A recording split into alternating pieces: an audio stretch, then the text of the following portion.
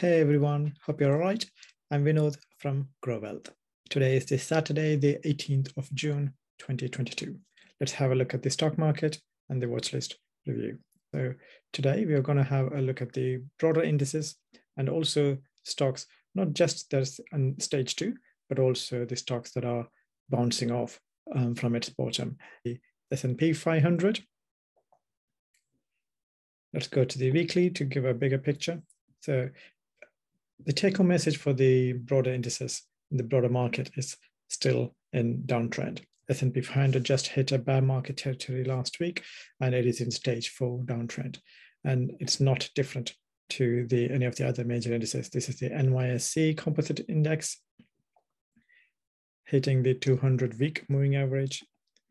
NASDAQ just about the 200-week moving average, still in stage 4, and IWM, the Russell 2000, it's even weaker, below the 200-week moving average. Looking at the daily, it is showing some bounce and some indication that it could bounce because of the extreme oversold conditions in all of the indices. The previous attempt to bounce here back in end of May was broken down and set a new low the last couple of days. There could be another bounce, another kind of mini base and a bounce, which has to be considered as a bear market rally rather than a new bottom and bull market setting up. All right, let's go into the stocks. So many of the stocks will have similar setup to this one.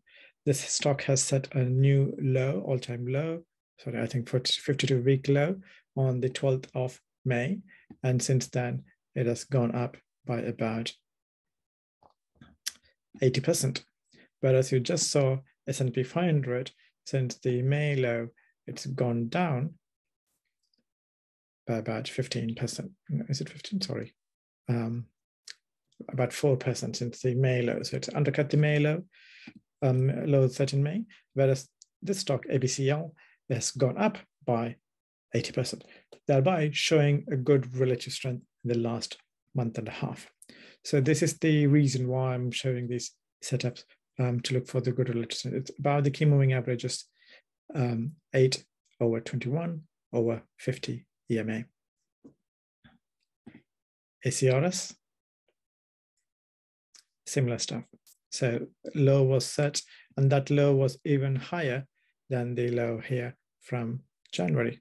So it has been building up higher lows ever since this initial low at the beginning of the year. This May low was higher, and then this low here in June, on 13th of June, is even higher. So higher lows, whereas the market has been setting lower lows. And as you can see, there are some biotech names. There are hardly any energy sector names in terms of relative strength because the oil price is kind of been correcting a little bit and cooling off. And with that, many of the oil stocks have fallen off their kind of good setups as well. Whereas the biotech stocks are showing some good relative strength. AGTI, it's bounced off this short-term key moving average, but kind of very close to the 200-day moving average, which may act as a resistance there. Good, nice volume accumulation coming in.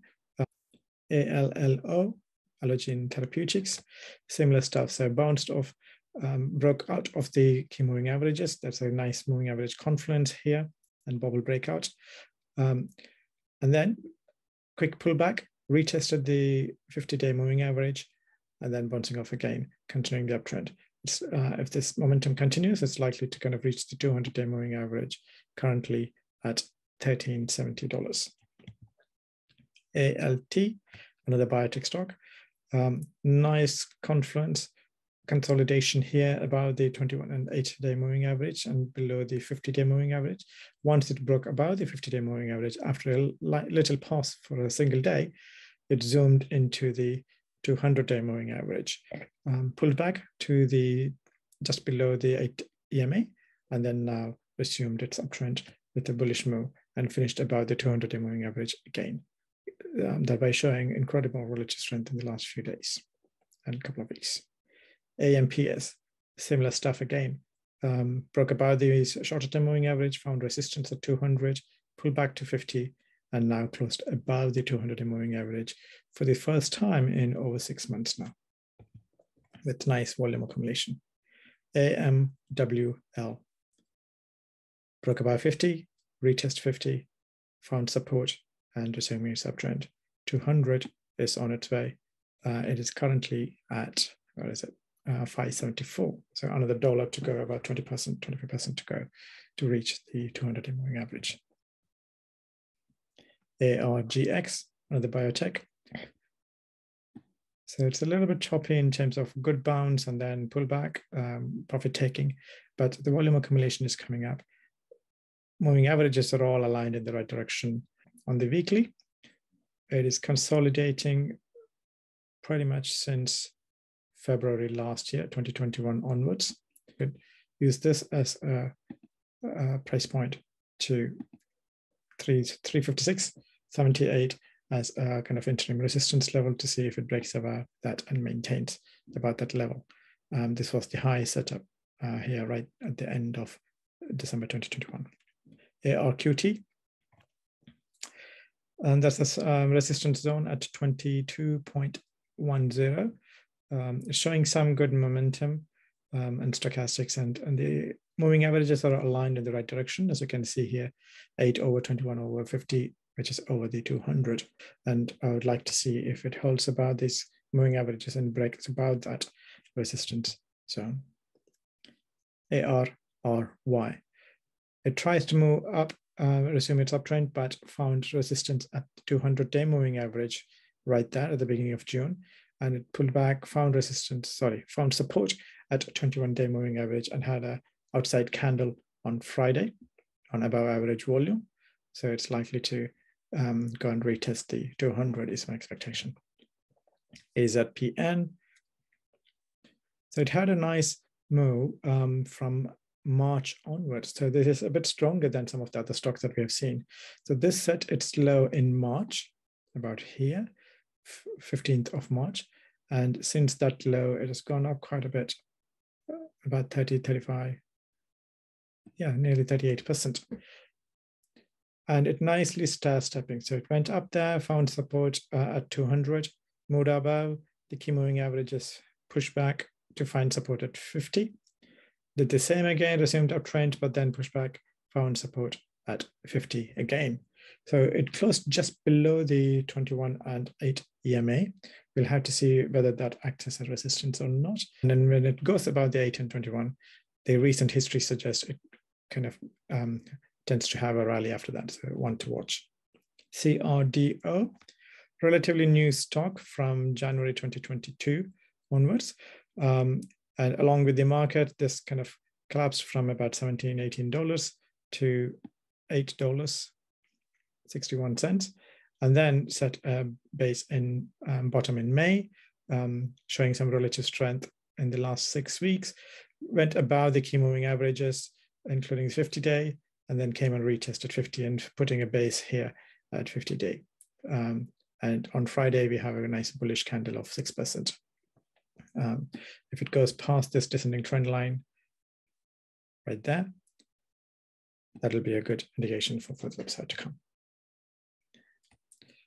Charge Enterprise, CRGE, it's setting up a stepping upward action with a lot of kind of volume accumulation. If you look at the recent price action from this bottom set in May, it is really strong and moved up by, it almost doubled since the bottom that since the low that it has set in May. It's useful to see if this consolidates above the key moving averages, good tight base to have a good entry point like it has done here in April. We would like to see that for a good entry setup and risk management. CRISPR Therapeutics. So the horizontal line at 70.4 is a resistance, but it is showing some good relative strength since the middle May. Push down when it tries to kind of retest the 200-day moving average, found support just under the 50-day, and with high volume accumulation, the last 4 bullish days are quite encouraging. DQ, it's even above the 200-day moving average. It tries to kind of consolidate here for the last 7 months, pushed above the 200, gentle pullback, profit taking, and found support at 21-day, and now gapped up and closed above the 8-day moving average. So showing some good relative strength. GO, grocery outlet. This is even more stronger than some of the other stocks that we've seen. The low has been set in January 2022, and it's been doing really well. It broke above this pivot point right there, set a new pivot point. It gently pulled back to the previous pivot point and pushed above the recently set high. So as long as it stays above the 39.50, this is quite bullish setup. HRMY, Harmony Bioscience. Nice company, long-term prospect is good. So it's the expectation, but recent IPO from the August 2020 onwards is still within that kind of consolidation zone.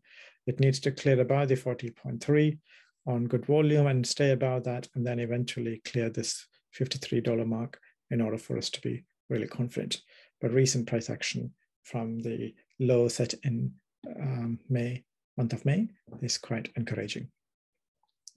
There are some Chinese stocks that are bouncing off. They haven't set a new low when the Nasdaq and S&P has been breaking its recent lows.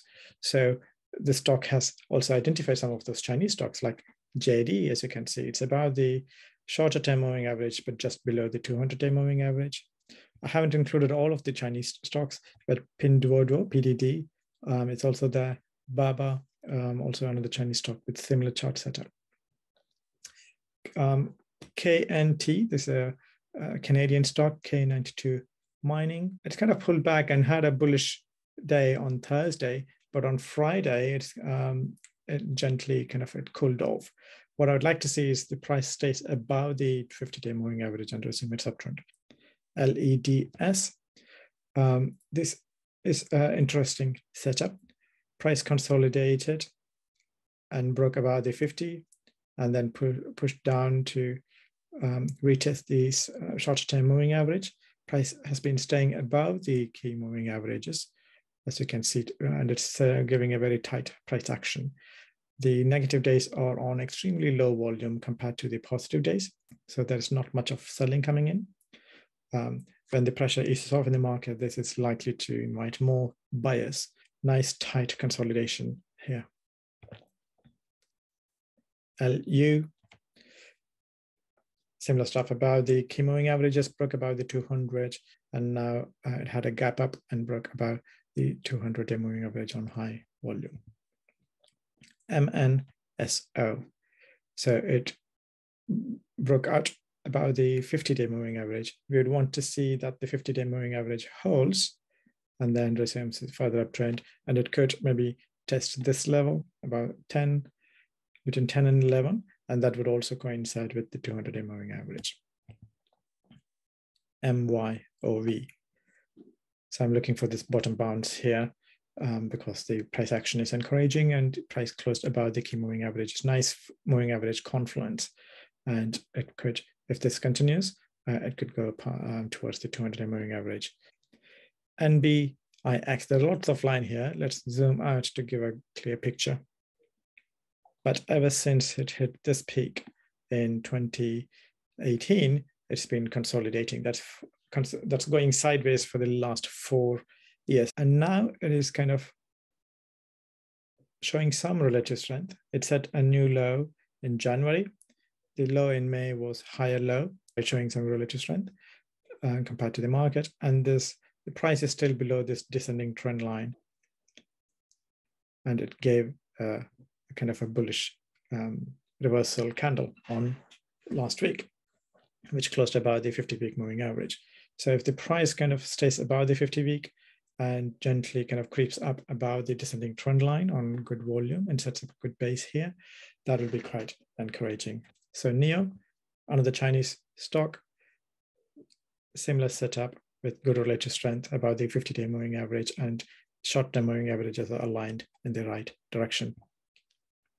Ollie's Bargain, OLLI. This stock was down in the dumps for a very long time. From 2018 onwards, it's gone sideways and then down post-pandemic.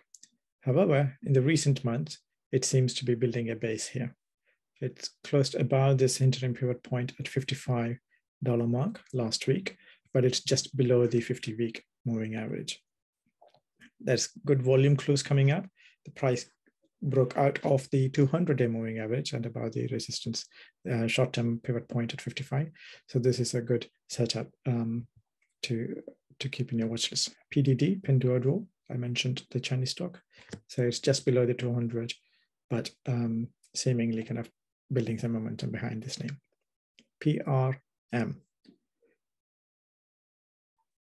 About the key moving averages, 50 as support, and now finished positively above the key moving averages. PRVA, about all of the key moving averages, including the 200. Nice moving average confluence, and then broke out of the 200, and which it held since then. And these are the names that you should be having on your watch list. RAPT, just finished above the 50-day moving average on high volume. We'd want to see whether that move continues to the upside or not. 50-day has acted as a strong resistance ever since it broke below that right here in January. So let's see if it kind of can break above that or not. ROIV. So it's sitting just beneath this shorter term pivot point at 4.51, but the price finished above the 50-day moving average. It also did that back here at the end of May, and then that acted as the resistance and then got sold off a little bit. However, it did not set a new low. The low was back in May. And so it is showing some good relative strength compared to the market. The volume clues are encouraging. RX as well. Another biotech stock broke above the 50, met with some sellers, broke below it, and now it is kind of retesting and broke above the 50 again with some MACD and Stochastics kind of bullish momentum coming in. SBRA. So this stock has some upside resistance here, as indicated by these two horizontal lines. Low set in May, price above the 50, found some resistance at 200, eventually broke out, but then broke below it and found support at 50-day moving average. Now the price has resumed the uptrend and closed above the 200-day moving average as well. SGen, there's a huge move on Friday from 148 to 175. It closed at 165, and strong volume. The volume has been building up as well for the last week and a bit. Price has stabilized once it broke above the 50-day. It kind of stabilized about that, as you can see over the last few weeks, and now it broke very decisively about 200-day moving average.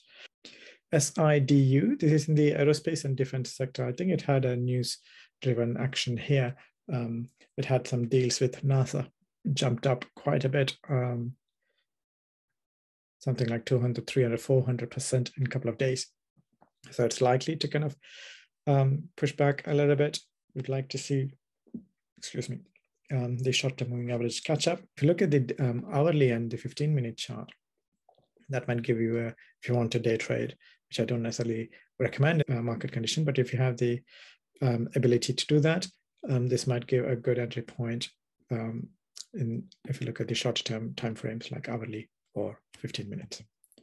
SDKL, so price is consolidating about the key moving average is mainly the 250.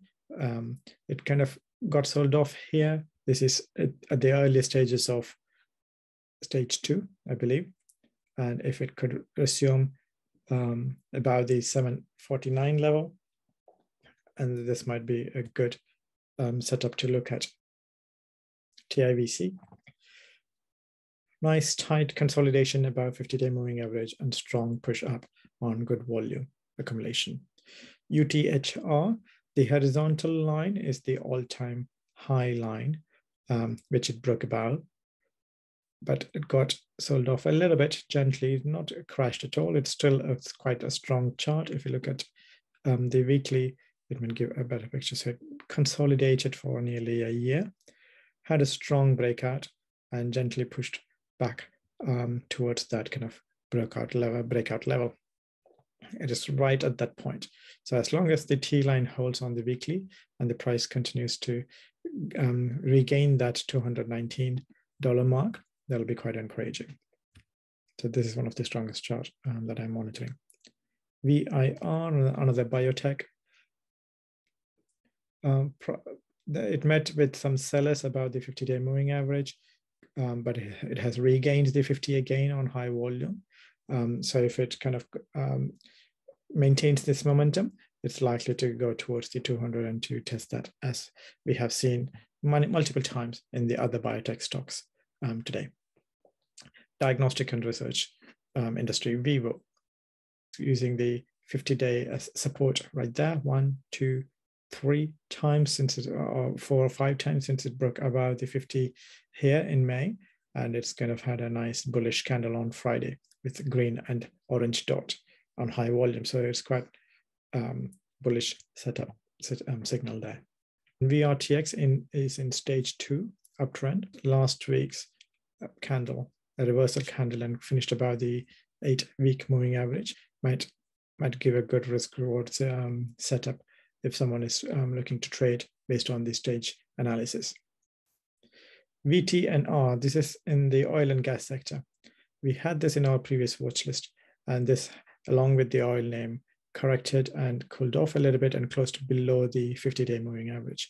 The reason I included this is if you zoom out to the weekly, it broke about this pivot point, kind of cup with handle pivot point, and it is coming to retest that on high volume. And we want to see whether this support act as a support for the price and resumes its uptrend. Right now, it looks a bit weak. XPEV is another Chinese name.